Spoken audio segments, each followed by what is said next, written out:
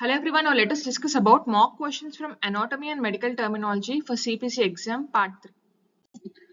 First of all, let us discuss about the questions from medical terminology.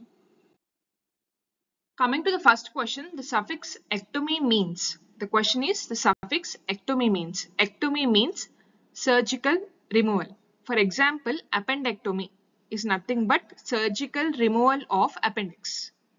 So ectomy indicates surgical removal. Next question, the acronym MMRV stands for. This is a vaccine. The acronym MMRV stands for measles, mumps, rubella and varicella. Option C is the correct answer. Third question, MRI stands for. MRI is nothing but magnetic resonance imaging. Magnetic resonance imaging. Option D is the correct answer. Next question, the term salpingo-oophorectomy refers to.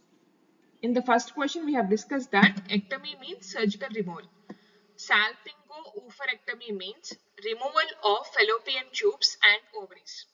Salpingo is the root word for fallopian tubes, whereas oophoro is the root word for ovaries. So, salpingo-oophorectomy means removal of fallopian tubes and ovaries. Next, coming to questions from anatomy. The first question is, the radius is the outer bone located in the forearm or outer bone located in the lower leg, inner bone located in the forearm and inner bone located in the lower leg. These four are the options.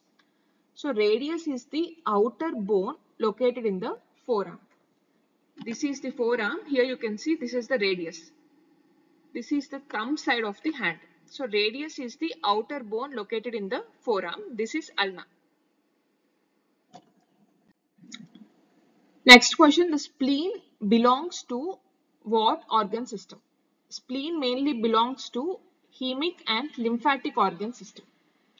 It is one of the hemic and lymphatic organ systems. Here you can see all the lymphatic organs, thymus, bone marrow, lymph vessels, spleen, lymph nodes. So spleen belongs to hemic and lymphatic system. Next question, the portion of the femur bone that helps make up the kneecap is considered what?